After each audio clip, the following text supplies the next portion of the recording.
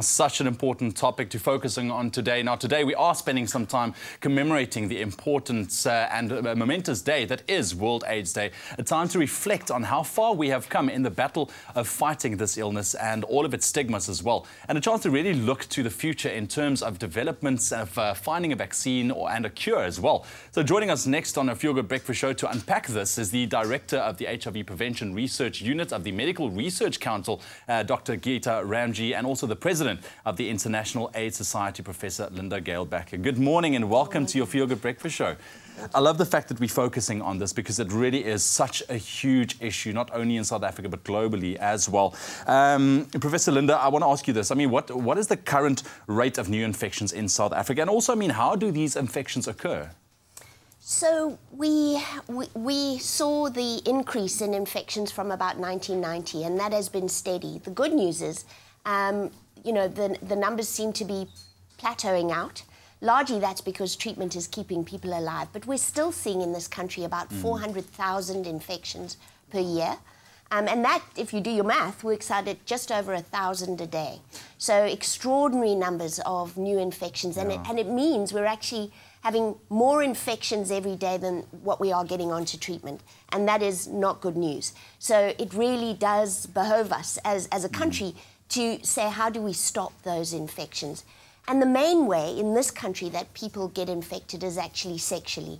Yeah. So young women being infected by men, men being infected by women via sexual means. And so again, this is where our attention needs to go. Clearly, there are other key populations, particularly vulnerable. And again, government has some very specific programs for them. But the main attention on young women and young men who are infected via sex. Let's quickly take a caller. We have a caller on the line, Anonymous from the Northwest, who just want to share something. Good morning. Good morning, sir. Good morning, my dear. What is your question or your comment this morning? My comment is, in our area, it's not much as, people don't want to disclose.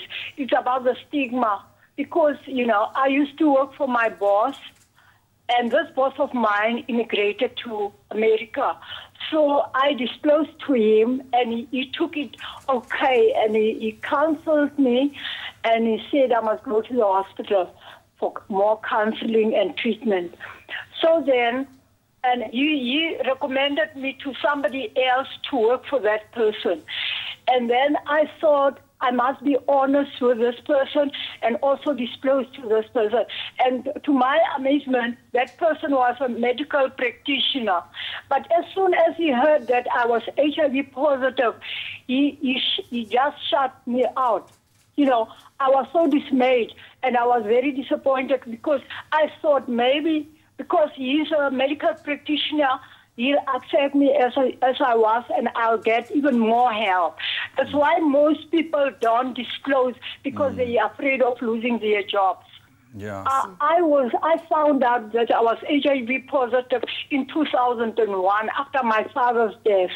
And I'm a single parent. I had to provide for my children. But at first, I didn't know what was wrong with me because I was always weak.